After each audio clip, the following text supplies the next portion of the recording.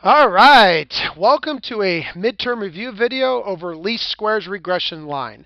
If you remember, the whole idea of a least squares regression line was this idea that we're going to take two quantitative variables, which means we got numbers on the x-axis, numbers on the right axis, and we have a scatter plot that's connecting these two variables, and our job is to fit a line through the data. So that's our least squares regression line basic idea. Now, the easiest way for us to talk about that line is for me to give you a scatter plot and give you what we've talked about as that computer output. The computer output is just a fancy way for me to give you the equation of this line. So here's the deal. We want to know, does the amount of detergent affect the height of soap suds? So how much detergent do we put into a pan? Does that more detergent, does that mean more soap suds? The higher the height of the soap suds. So a couple things. If I ask you to describe this scatter plot, we do see a positive trend. So you got to make sure you talk about the direction, positive. It does look linear, so its form is linear. It means that it is making a straight line, or at least somewhat of a straight line. What else do we need to understand here? We need to understand that there is some strength involved, right? Well, the strength here would be pretty darn strong, right? I mean, those dots are really forming a nice straight line, so that would be very strong. And another way we can understand strength is through r squared and r. So if r squared, remember we never use this r squared adjusted. If r squared is 0.969, if I take the square root of 0.969, don't take the square root of the percent, take the square root of the decimal, please, you get r. So we get the correlation between these two variables is 0.9843, which is very, very strong. Remember, you can never be bigger than 1. So this is, again, 1's the strongest you can get. This is pretty strong. And then also make sure you understand the general idea of what's happening here. The more detergent I put in the water, the higher the soap suds. That nice kind of general statement.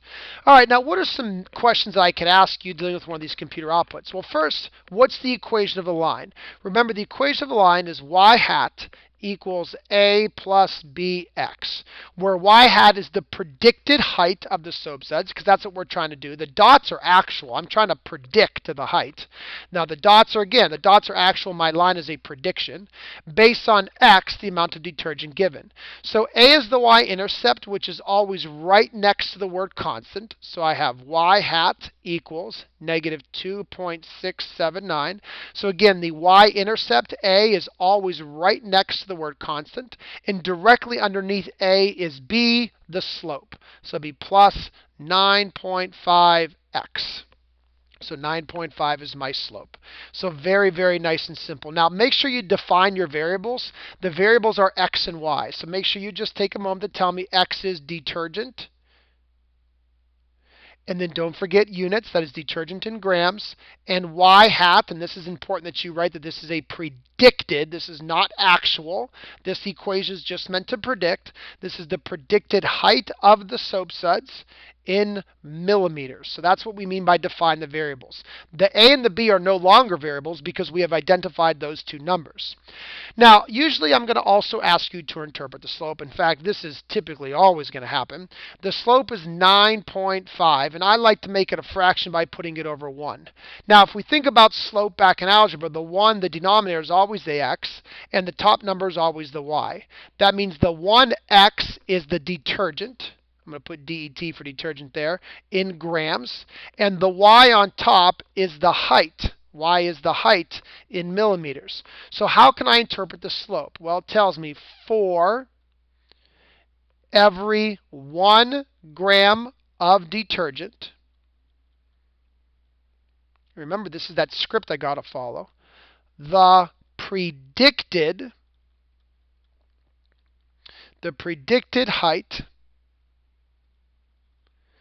increases, because it is positive, increases by 9.5 millimeters. So make sure you remember that script. For every 1 gram of detergent, the predicted height increases by 9.5 millimeters.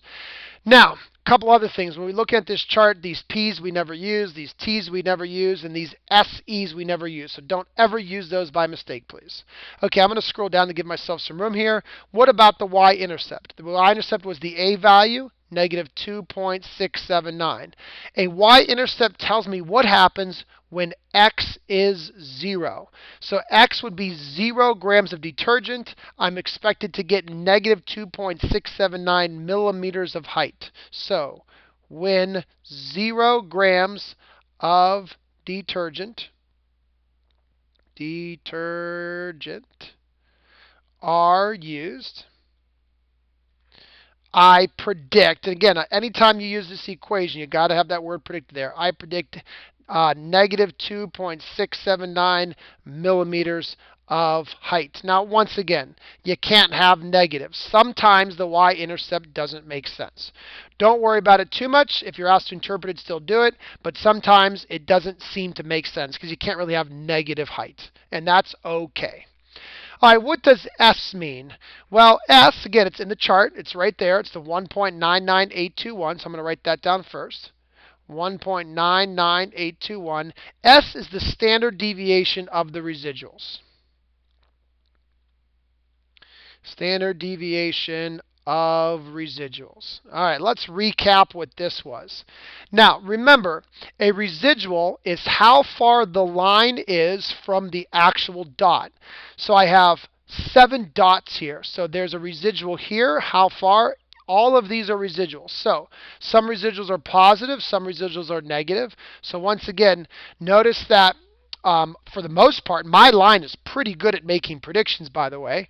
That's because my r squared is so high, which we'll get to in a second. But S is the standard deviation of residuals. It tells you when you use this line to make predictions, how far are you typically off.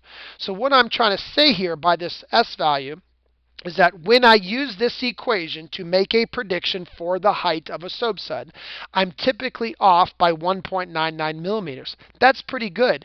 Look at the scatter plot, right? I mean, almost every dot is very, very close to the line. So this means that when I use my equation to make predictions, I'm typically off by 1.99 millimeters, which means I'm not off by very much. I'm very, very accurate. Okay, what does r squared mean? Well, again, r was 96.9%. Now, r squared tells you the actual percentage of connection between these two variables. So I know that 96.9% of the variation in height, you always start with the y, 96.9% of the variation in height is explained by the variation in detergent. Now, what I'm trying to say by this is the idea is that, if you look at the scatter plot, there's different detergents and there's different heights. So I'm trying to show that there is a connection. I do see that the more detergent, the more the height. So what I'm trying to admit here is that 96.9% of those different heights, of those varying heights, are actually due to the varying detergent. So apparently detergent has a lot to do with the height of those soapsuds. So that helps me. So again, that's another one of those scripts you got to follow. Okay, one more thing I could ask you to do is to predict the height if 5.4 grams of detergent are used. So once again, I'm just going to use my equation here, which is y hat equals negative 2.679 plus 9.5, and then instead of x, I'm going to plug in the grams. That's the 5.4. So let's see here. I'm going to use my calculator.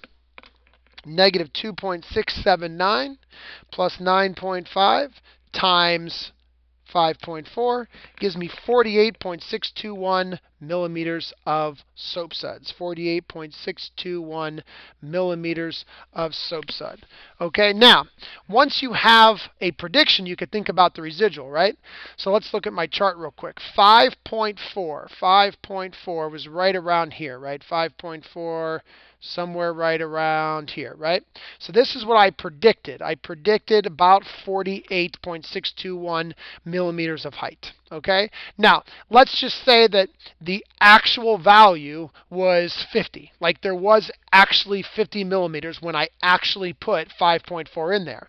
So that's a residual, right? A residual is the actual height. I'm just telling you, it's 50, right? I actually saw it. I did. It was 50. And then you subtract away the predicted, 48.621, and 50 minus that value is 1.39 1.379. And again, that is the residual measured in millimeters. So that means that at a positive residual, so my actual value was a little bit higher than predicted when it came to 5.4 grams.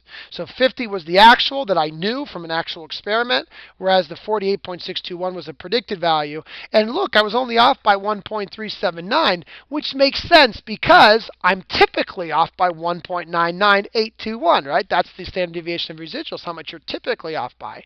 So the fact that I'm off by less than that shows me that I am making pretty good predictions. So that's a very quick run through about the major basic ideas of what you could do with one of these computer outputs for a least squares regression line. Hopefully that made sense, and all of that is kind of ringing back to things that we did in the past.